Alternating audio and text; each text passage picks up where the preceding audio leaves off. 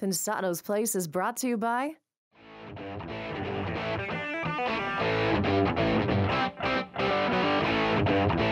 TV composing from one of the best.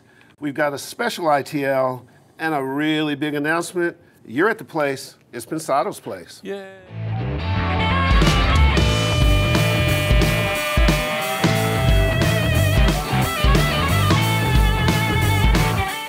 Man, glad you could drop by today. We've got a lot going on, a lot of stuff to hip you to. It's gonna be a great show. How was your week, man?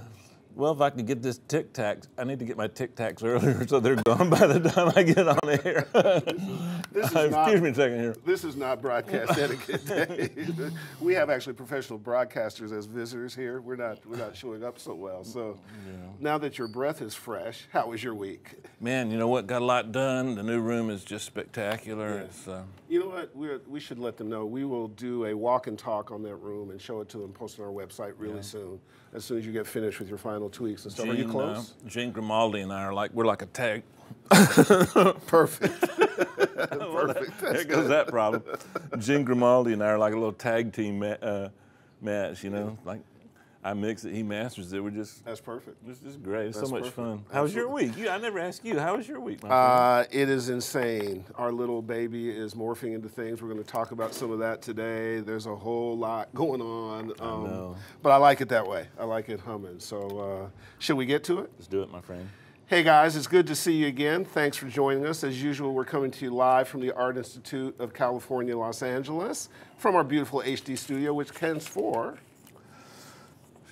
for top guests, great information, high quality, spectacular entertainment, a bit of humor, and the greatest host, manager, and friend the world has ever known, Herb Trowick, and the D is for Dave. Well, very good. You know, I'm black, so I can't turn red. You're doing it. Exactly. At any rate, there's that. Lots of stuff for you. First of all, listen, thank you guys so much. We're on our way to 30,000 YouTube subscribers. The push is on. As we've been telling you for the last couple of weeks, you guys doing that and making that move makes this show available to you for free. It gives us a lot of impact. It allows us to create some of the things we're creating for you. Very so important. Thank you so much. This show is your show, so we'll keep that going. Big stuff with Vintage King. First of all, hello to our guys there. Jeff Leibovich is in the chat room. Jeff. You have a Stump the VK Guy question? Well, when Jeff's in the room, it's kind of pointless, but this is more just expand our horizons a little bit, Jeff. Explain to us what reamping is, how to use it, what are the techniques and tools to accomplish that. All right, very good. And you know that will run below us as you view the show. Cool thing they're doing a Pensado discount. So 25% off any VK brand. It runs 6/5 through 6/18, June 5th through June 18th. The promo code is Pensado Deal 3. So you'll see the URL right underneath me. Promo code is... I'll do that. Am I eligible? No, you're part of the inside thing, so you can't get anything. And by the way, I didn't tell you about the headphones Shure sent me. I'll tell you about that later. Oh my goodness. So Pensado Deal 3. This, Chong? Make sure you go there. Let's talk about what's upcoming that we teased last week. So Man, I can't wait to talk about this. So here's the deal, guys. We went to Vintage King about 6 or 8 months ago and proposed something, and they jumped on. So on July 20th at the incredibly sick Vintage King facility, we're going to launch the Pensado Vintage King Gear Expo. Now, the cool part about this is it's just going to be classic Pensadian. It is Gear Expo meets Summer Block Party. We're going to have some of our big guests there. Prince Board from Black Eyed Peas is coming. Ryan Hewitt is coming. Stephen Slade is coming. Dave and I were both on the phone with people this morning that we'll announce shortly. You can always go to our landing page and get updated on it. But it's going to be a ball. We're going to have, it's indoors, outdoors, food trucks. Dave and I are going to broadcast live. You're going to be able to come down, take pictures, get them up virally. We want to meet you. We're going to interview some guests, have some fun. DJ is going to be playing music. The Vintage King facility is one of a kind. It's the place where Stevie Wonder goes and Lady Gaga goes, but they also make it available to you. So real pros go down here and decide how they're going to make their music and what they're going to do, and this is your opportunity to come down. You go to our landing page, put in your email information. Now, we teased it last week and immediately got like 100 people.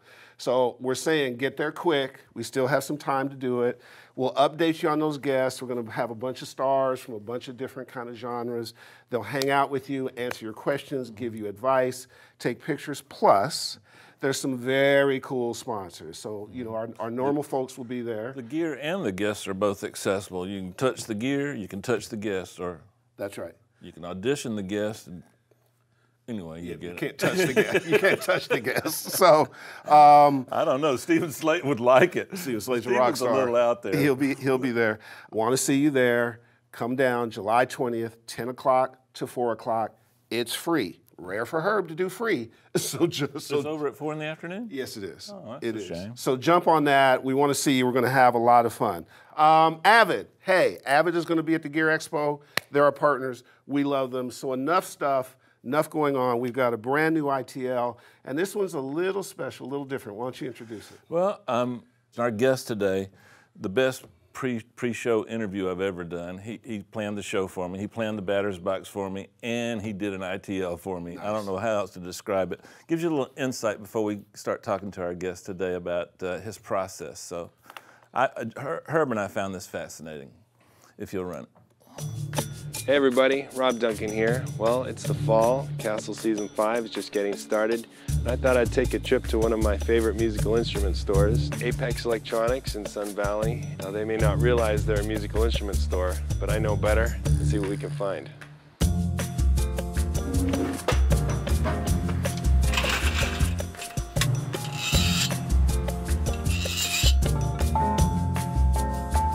This one's a keeper.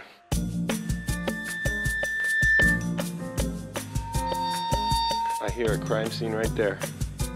F-sharp model.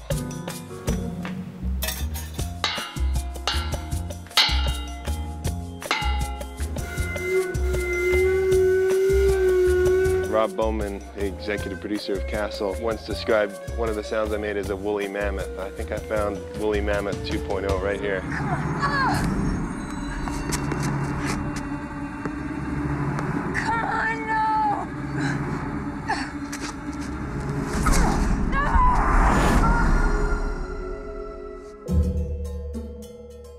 What's amazing is I can walk down the same aisle 5 times and find something new each time.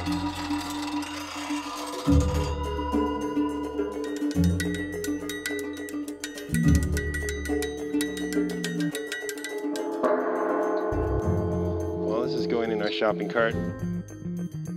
Where is our shopping cart? Was it this way? I think I'm lost. Oh yeah, that's right. We're just at the corner of Fruitvale and Meany.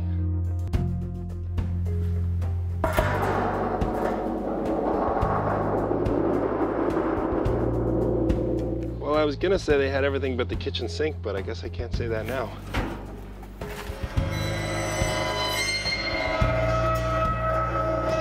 This one kind of reminds me of the sound I had for Beckett's Sniper in season 4.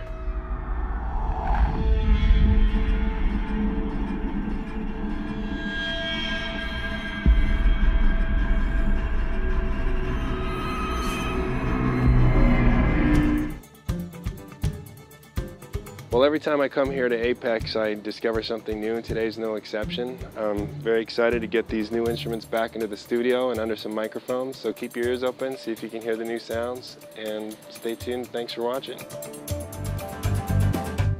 So how interesting is that? When we got that, we were like, that should be our ITL. I know. Because it's so cool, and it's a great way to introduce, I mean, literally, Robert Duncan was referred to us by Ward Hake, who you guys saw from 20th Century Fox, and he just said, this guy is such an amazing composer, and the way he approaches sound. So we are happy to welcome to this table, Robert Duncan. How are you, man? Great. Great. Great Thank you to for see coming. you guys. Thank you for coming. Dave, fire away. We didn't do that this time. Fire away. Robert, man, thanks for being on the show. Oh, my pleasure. What we saw there was you grabbing some, let's call them organic sounds, which is a pretty integral part of your philosophy. You like to underlay synth sounds with organic sounds in your Or underlay composition. organic sounds with synth sounds. Yeah. Yeah, There's no rules, right? What's the logic behind that? Well, really, as I find in general, creativity is often fueled by desperation. And, you know, I grew up, I remember getting my first synth, and I come back from the days of just using synthesizers for scores. I didn't have an opportunity to use a lot of live musicians. And there was always, there were very obvious limitations sonically to the synthesizers. So I was always looking for tricks to make them more interesting and get more mileage out of them. And really one day I had an epiphany. I had almost randomly purchased a wind gong that was on sale at this is up in Canada, so it was our version of Steve's music. Yeah, absolutely. Or maybe it was Long McQuaid, but there was a wind gong on sale, and I just bought it because, I don't know, deal on a wind gong. I just grabbed it, and I was scoring a very tense scene. It was an interrogation scene, and I just put a little bit of wind gong underneath the whole thing, like an atonal pad, and it brought the whole cue to life. And I realized that if I can just put a little bit of organic in with the electronic, it just changes everything. And it's different than you can get a piano with every note pitch perfect and beautifully recorded and engineered, but then you miss the natural chaos, the creaking of the pedal, and all the organic, chaotic elements that really I find give the music character. Now, in terms of in terms of your job within the framework of TV, there's several positions, and I'm just such a neophyte when it comes to that world. There's the sound effects guy. There's the ADR guy, automatic dialogue replacement. There's the composer, which that's what you do, and then what's some more? I can't remember them all. Well, I'm in the post-production phase. So and actually, the composer is often one of the first people that sees almost finished product. So often the composer's is the only pair of fresh eyes and ears. So I come in. Because you have to be accurate, so it needs to be close to the final cut for you to do it. You need and everything moves at a fairly quick pace to put out a show a week. Yeah. So in my comrades in post are basically I work with a music editor who's basically my partner in delivering the music to the dubbing stage. I work alongside sound effects people, dialogue, and Foley. I love Foley. On shows like Buffy the Vampire Slayer and The Shield, Castle,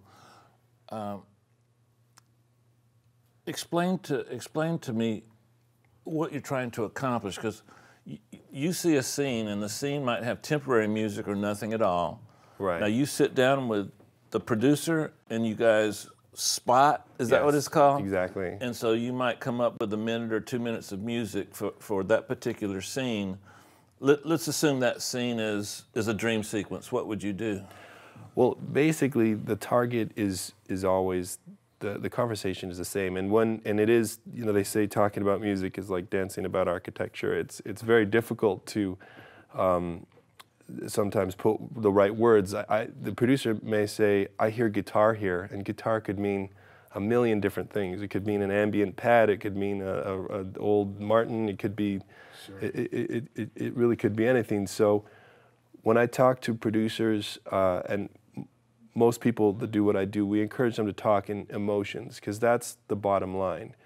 And actually the very first thing the big lesson that I learned when I was starting out is the emotion is the target. And if you're not serving the right emotion, it's not going to last.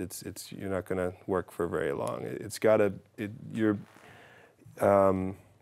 A mentor of mine once said, the last thing a director or producer wants is a composer expressing himself all over his movie. It's got to be serving the scene. You're a part of a team. Yeah. So, and my department is really the emotional department. The scene gets shot. the writing and acting are doing their job, then the question is, how do the producers or the director want the audience to feel about this scene? One of my questions to you was, your job seems to be to hit the emotional button Exactly. every single time, Yeah. whatever the scenario is. Ideally, to do it without getting caught too much. Yeah, right. To do it subtly. So it's organic, it sits in there.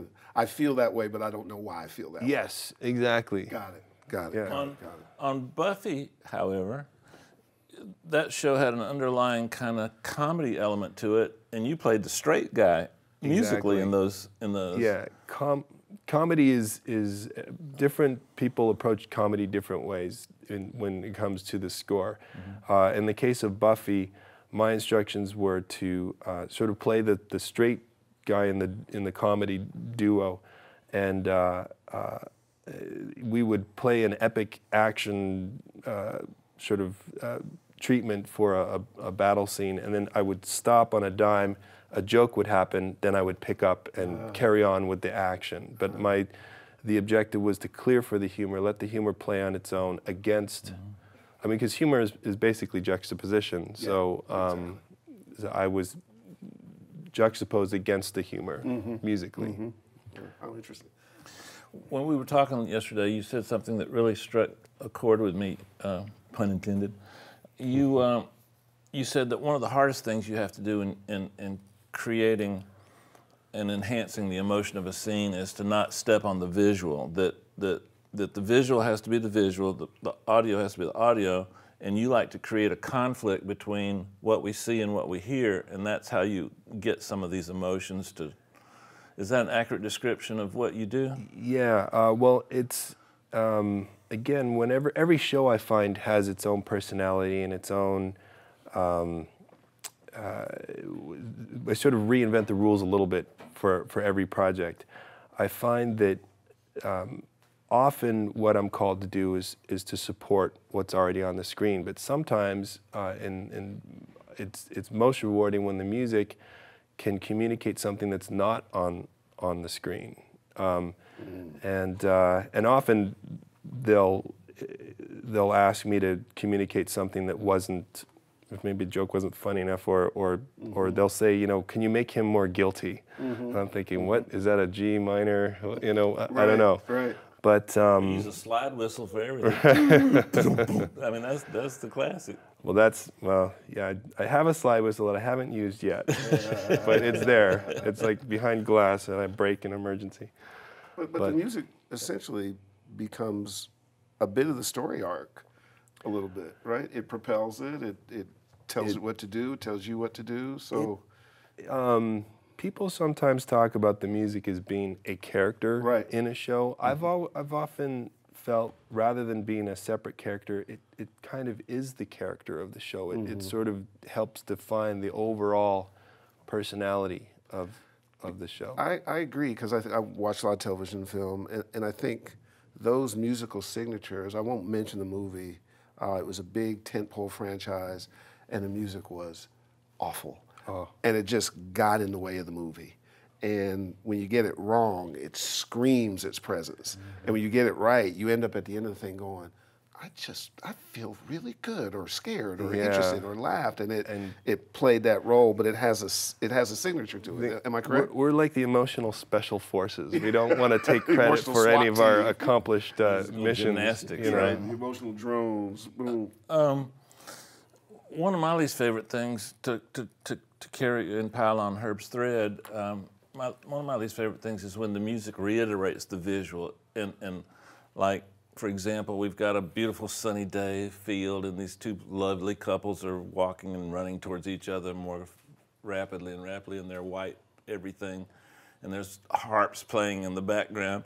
You just use some like break drums and clanging and layer some synths and throw some keys on the ground when they hit, right? You wouldn't do that. Well, you would never do that. It's just, it's I guess it's a little, we want our brains to be exercised, I think. And if what we see is point A and what we hear is point B, I think it's not as much fun for our minds if they're just converge. Yeah, we expected it. There's nothing. Same thing in my world too. I think that if you see something If you see if you see a battle scene, for example, and there's battle music, that's more or less expected. But if you hear something that's lamenting or something slow, as opposed that contrasts the action, then your brain has to work to make that connection. Remember in the Godfather scene when all the killing was going on in that third act, and the music there was just so compelling and haunting, and it made everything have that impact. Can I segue to time and ask you a couple things about time? I love this quote. David Mamet said that doing a film is like running a marathon. Doing a TV show is like running till you die. That's That's a great quote. It is. And the fact of the matter is, a minute of score, what you do, represents 2 or 3 hours of work. So talk about time and the process and the pressure of how you have to work. And it's funny because I'm obsessed, of course, trying to manage all the deadlines. I'm obsessed with, I just call them hours per minute. Basically, for 1 minute of music, how many hours of work is it? Because one thing about music, it could be the simplest thing in the world, or it can be excruciatingly difficult. And it's funny, I'm still not completely understanding what makes it one or the other, because some of the themes that have worked out the best for me have literally been me sitting down and improvisation, and that's it. And then other times, for example, when I was working on the main theme to the show Castle. Congratulations on that. Castle's done really well. Thank you. I did, I think, 12 versions of the main title, and it's 6 seconds long. Wow. And the first directive was swagger, like put into music Castle's swagger, and I you know, you called the first black friend you had. Well, what swagger is.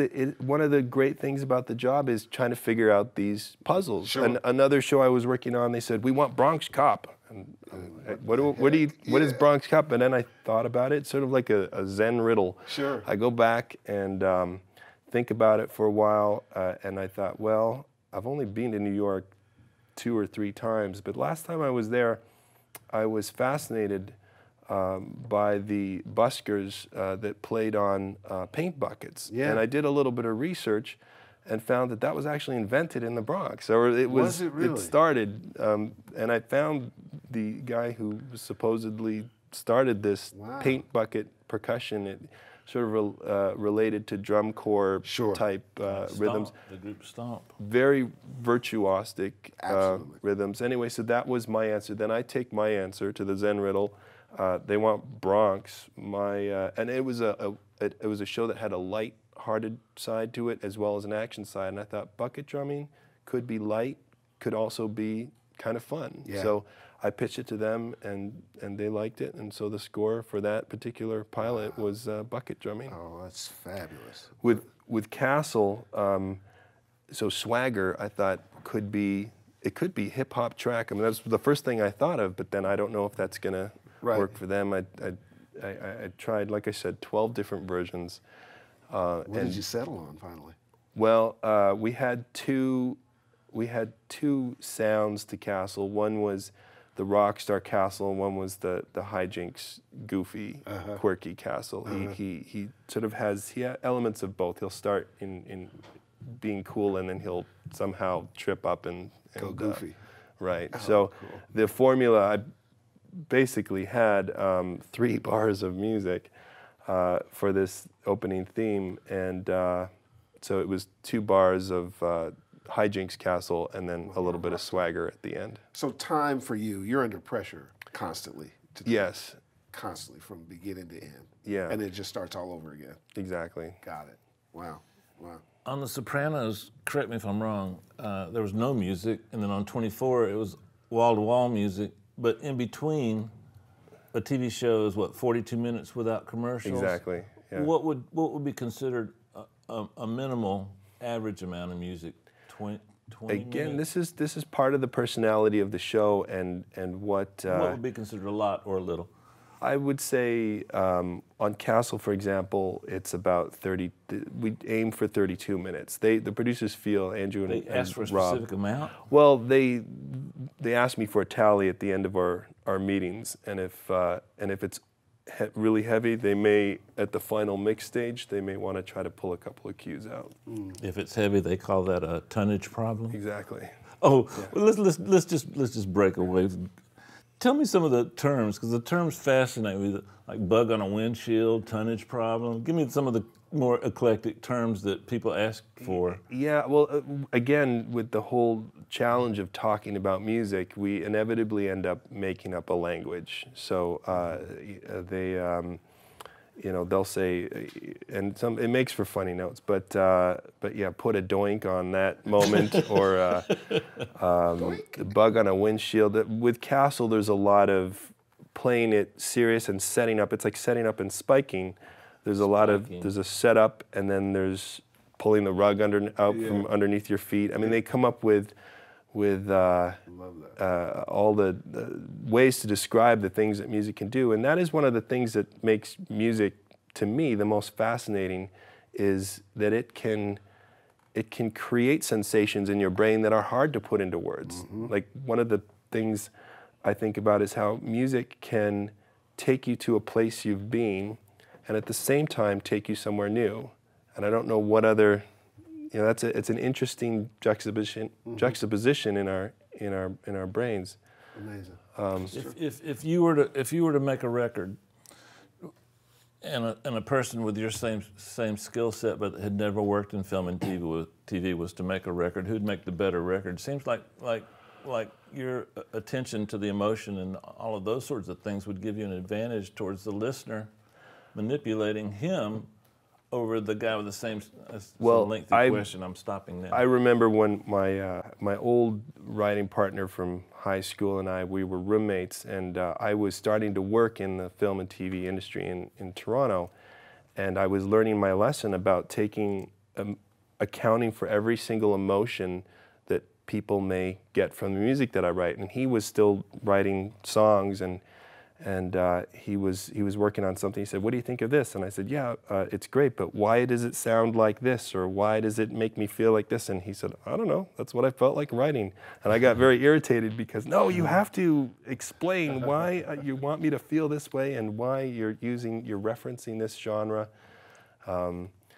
But basically, I would say songs and score serve two different masters. Songs, it's all about the hook, and it's all self-contained. With score, you're serving the picture and the emotion. It's not about the hook. It's not about music for music's sake. It's all music for film or television's sake. It's a very different approach. Seriously, after hanging out with you yesterday, I went back and did another mix, and I think it was better because of you. I really do. I think there's something in today's world. We're starving for emotions, and that's what you deal with, various types of emotions, and amplify the visual with music that amplifies the emotions. Can you write? I'm sorry, Herb, go ahead. No, go ahead. Can you write music for a scene without a visual? If someone just says, "Look at this script and give me some music," can you do that? Having done this for about 13 or 14 years now, that is one of the hardest things for me, because it's a bit of the visual is the first, it provides the roadmap for me. And every chord that I'll play or every improvisation that I'll do, I'll check it against the picture.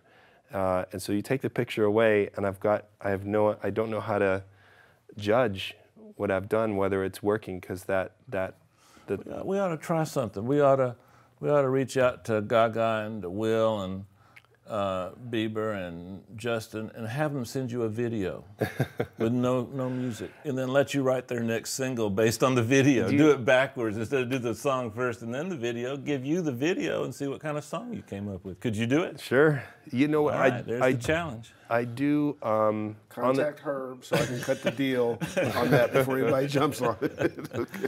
When I'm asked to write music without a picture, I'll often go and find a picture. And it could be anything, even if it's a main theme for something. I'll just find it doesn't even have to relate specifically, but I'll just find a clip of film that maybe is a helicopter shot or something cinematic, and I'll just start sketching. I'll just As you prepare for Batter's Box, quick question. I think that our audience, it's a mixture of folks. It's pros and amateurs. It's a wide range of things. But we're all dealing now where everybody is a content creator. People publish to YouTube. You have your own tools and stuff. And ultimately, none of that stuff generally has no sound. Right. So folks have to be learning some sort of sound design, something that goes past just attaching a song to something.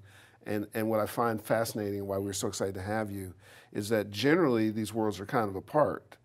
But as the world moves forward, somehow they're sort of forcing themselves together. Does that make sense? Yeah, I even found from moving from Canada to the States, I found that jobs got a little more specific. Of course, when you're starting out, you're probably the cameraman and the director and the music composer and all those things. In Canada, we were the composer and the music supervisor and the music editor. Those are three very different jobs in Los Angeles. I don't deal with any songs or song placement in shows, and I don't make fixes. With the music editor, his job is her job is to be on the dubbing stage and basically make sure the music, if there's any changes that need to be made at the last minute, the music editor will slice and dice and move things around and be that on the front line. I bet you $1,000 is a question that we're getting on the internet right now, but how do you get paid? Do you get paid per note? No. Do you get paid per minute or per song, per job? Like you get paid for the entire series? Per episode. You get paid per episode. Yeah, I found that out. And if there's no music, you get the same amount of money. I found that out. I was fortunate. I worked on a really great show called Terriers that was very sparse, and they wanted a very real, unsupported by music drama. And there were a couple of episodes. I showed up to the meeting, the spotting meeting, and the editor turned around and said, "We don't have any music for you this week," and the paycheck still showed up. Nice. So that was Nice. Tee up Batter's Box, my friend. That kind of gig. Let's try that, Herb. Let's get a bunch of money. I'm making a call soon as the show's over. Okay, let me preface Batter's Box by saying this is going to be a cool-ass Batter's Box. Sequencer. Logic. Reverb. I love my Lexicon PCM native. Junkyard or flea market? I would take a junkyard, depending on the flea market. If I was in Bali, maybe flea market. Okay, Rose Bowl ain't bad. Strings. String patches would be Albion Spitfire strings, Hollywood strings. Oh, Hollywood. Piano. Piano. Okay. If there's time for it, my disc clavier. If it's a patch, then there's a tone hammer. Wrong answer. Okay. Piano under $200. I love that story. Oh, okay. Well, that goes back to the flea market or eBay or Craigslist. Yeah. Okay, we'll explain that one in a minute. Microphone. My Sennheiser MKH 800s, and I've got a couple of Flea U47s on the way that I'm excited about. Ooh. Cool. Brass. Hollywood brass patch. Assuming I can't get the real thing. Of course, there's nothing like the real thing. The strangest instrument you've ever created. Created or discovered. I'll take either one. At a pawn shop, I found an instrument. I have no clue what it's called, but it's part kalimba. There's 3 strings that can be plucked, and then there's an ashtray bolted into the actual body of the instrument. I'm still trying to figure out. Can you send us a picture one day? Sure, absolutely. We'll post it on the website. Okay, sure. and last but not least, being Spanish, percussion. Percussion. I like to do a lot of that live because that's a one. I don't need a huge team of people, so I collect percussion instruments. I've got some timpanis and some drum kit. And, do you do it yourself? Yeah. Oh, cool. Yeah. Cool. With a little help from my friend Flex Time. I'll concede defeat, Herb. His bat speed was crazy. Oh, incredible, Yeah, incredible. I fast. told you this was gonna be special. Well, it's really on good. this piano that he found for $200, he took a couple of the strings and raised them up so he could bow them. What TV show was that in? Well, that was in, I used that in the show Last Resort, and I also used it in Castle. Wow. What note? It was one of the low ones. It was super rich in harmonics. Had to and be a flat, an E flat or a B flat. If it if it wasn't before, it's flat now. Flat sounds eerie to me. I don't know why. F sharp Yeah, me sounds too. bright. Actually, isn't that funny? Yeah. Yeah. Let's introduce our man Chongor in the corner office. Chong, how are you? Good. How are you guys doing today? I call him Chong, Chang, all kinds of stuff. Chang, He's my boy. He's our boy. So, Yeah. so Chongor, you got some questions? Chong was bullied, by the way. Was he really? Yeah, I was not found bullied. out But you know about what? I that. found who bullied him and I whooped his ass. I knew you would. So Chongor's cool. What do you got for us, Chongor? The first question is from Nate Merchant. What's your creative process when writing to a locked picture as opposed to a script or storyboard? I don't actually write a lot to scripts, but like I was saying that it's easier to write when I can react to something. So at the very least, if I have to write something to a script, I'll be trying to come up with the picture in my mind, or try to find something, even if it's you know, a very rough cut or a daily or something that they can send me. But I fortunately don't end up writing a lot from scripts. Chongor, give us another one. Marius Bernados wants to know, what are some of the top mistakes you hear from beginner composers when writing music for film? Definitely, I would say about making sure that you're serving the emotion of the scene, that you're serving the picture. And I think I made the mistake when I first started out, and sometimes it's accompanied by really loving what you're writing. Sometimes when I really love what I'm writing, I start to get worried, like, oh no, this is gonna get thrown out because I'm enjoying myself too much on this. Because when you get excited about music, sometimes you start to let go a little bit of, like, I really want to my mix world, it's write the same this thing. music, but it may not be what along the mission objective. You told me, Robert, and I thought this was pretty cool. You said, "Don't leave your footprint over. Don't leave your footprints all over everything." I guess that would be a mistake a lot of rookies make. They leave too big a footprint of their own. Well, you're part of the overall. You're a part of a whole. You're not the whole. I guess that's the main thing, and you want to. It's a team production, and I find that music works best. I think music spikes really well if the acting and the writing and the What does directing. spike mean? Well, I mean in terms of like a volleyball spike. If the acting and the writing and the directing set it up beautifully and make you already feel sad, let's say, and then the music comes in sad, then you'll start to cry. If the scene hasn't even started and the violins come out, you kind of feel like, oh, they're selling me too hard. Yeah, that makes sense. You know, I'm feeling. I feel like my job is like a salesman, and the minute my pitches are felt or exposed, then I become a cheesy salesman. I'm some guy that's underneath the show saying, "This is so sad. This is terrible," and you just want them to go away. Yeah, you've got a great gift, my friend. Chongor, got time for a couple more. Give us another. From Terry Shannon, how long does it take you to score an average TV episode like Castle? Well, it takes every second that they give me. Basically, you fill up the time because there's no one right answer. You know, there's always. If I could have as much time as I wanted, I'm sure I would take 2 or 3 weeks for every episode. But in general, I like to, of the 32 minutes, I like to spend 2 to 3 hours per minute of music.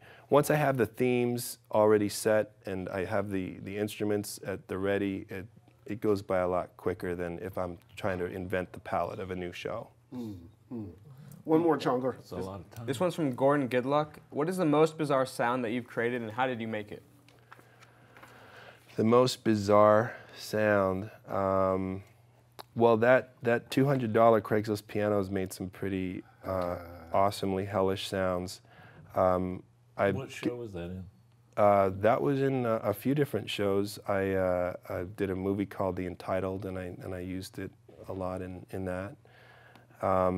In terms of interesting sounds out of unusual instruments, I borrowed a friend's shotgun once and just recorded a percussion library, not actually firing the gun, but just recording the clicks and the, loading it and unloading it and that sort of thing. What do you record into? Do you, a virtual sampler or a hardware sampler? Everything is virtual for me now. Okay. Yeah, so everything goes into Logic. And actually one of the things I love about Logic is how close the native sampler in that sequencer is to the creative process. I can go into the live room, record a bunch of noises, and then in 1 or 2 clicks, it's a sampler instrument all mapped out, and I can start experimenting with it from there. Very fascinating. One thing, I want to get my question in, like I haven't had one already.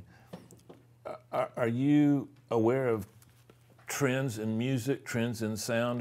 Do they make their way into what you do, or are you oblivious to what's going on in the world? I think it's a necessity for a composer to be able to speak to the fashion trends in music. Music is essentially like fashion. Elements come and go. And I think that sometimes if there's something in music that's giving away the score a bit too much, that'll lose its trendiness. I think that I've noticed that a lot of film scores occupy the low frequencies more. Yeah, there's after Jaws, I think that's good news for trombone players and a little harder news for trumpet players. I just think there's a trend towards the more subliminal, maybe lower frequency. So which one of my #1 records influenced you the most? I love your work on Black Eyed Peas. That was a long time ago. There you go. All righty. You're Canadian, and Canadians, we're known for our veracity. I'm sort of surprised you didn't tell our audience the one complete secret to being successful at this. You know what that is?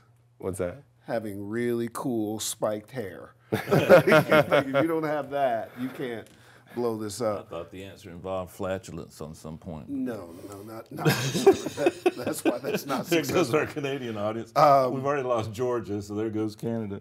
Incredible. Time goes so fast. We done? Yeah, I know. Already. But listen, we would love to have you back. Would you ever do that? Yeah, of course. Love it. One of the beauties about our guests are so giving, and it's great for our audience. So we do some things on the show, we do some things off the show that are fun. So we'll talk to you about that, because our audience would love to learn from you. A pleasure, continued success. We will be bugging you to stay involved. Couple quick things before Dave says goodbye. Our good buddy John Bourne and his beautiful wife, they welcomed Rachel Douglas into the world just recently, so congratulations to them. Another Pensado angel is in place. And again, Gear Expo, July 20th, lots of folks, Gobbler, McDSP, Isotope, all kinds of stuff. Get your emails to our landing page. Vendors, get to Chevy quick. It's going to be hot, it's going to be fun, going to be informational, going to do a lot of good stuff. So look forward to that. And Dave, take us home. Guys, I was lucky enough to spend a little time with Robert prior to the show over the last couple of days, and I learned so much. There's so many things in so many areas that, as Herb always says, it's about audio. It's not about necessarily music. It's about audio. Music is a part of audio, my favorite part. It's the same 12 notes. It's the coolest thing on earth. And so I'm really proud that Herb has taken the initiative with the show to expose you to all the different forms of audio that use these 12 notes. And I think Robert was particularly inspirational. That if I was 16, I might even choose that over mixing. It sounds like a pretty exciting thing. Maybe it's the grass is greener, Herb, but explore your options, particularly if you're at a school. Talk to your teachers, talk to the people around you, and don't just automatically go for mixing. I personally think it's the greatest thing on earth. It's my life. It consumes me every moment of the day. But there's other options that you should explore. And today was a show that really did that incredibly well. And we thank Robert for that and Herb for his initiative and leadership in that area vis-a-vis the show. Next week, amigos.